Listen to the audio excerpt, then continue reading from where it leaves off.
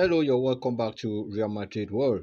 Kylian Mbappe shocked the footballing world in the summer of 2022 when he snubbed a move to Real Madrid in favor of making a deal with Paris Saint-Germain that's not only increasing his salary but also handed him some executive power within the club.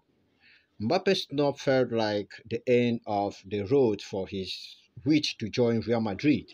However, the rumors of the Frenchman moving to Spain has resurfaced once again in recent weeks, especially after the attacks exploit in the FIFA World Cup 2022.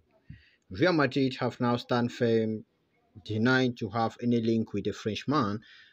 They are reportedly focused on elevating the status of their current stars such as Vinicius Junior and Rodrigo rather than relying on the market. Now speaking to the Bernabeu, several suggestions has been made that Real Madrid may open the doors for potential move from Mbappe.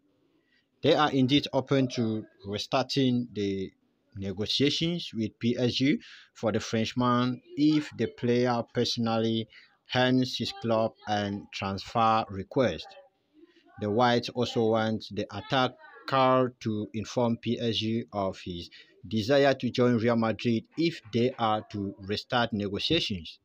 If Mbappe's the Spanish Giants have no intentions to replicate the month-long transfer saga in the summer when attacker changed his mind at the last minute. Now the route is not clear for Real Madrid as far as their desire to sign Mbappe is concerned. For one, the forward has a contract at PSG that does not expire until 2025.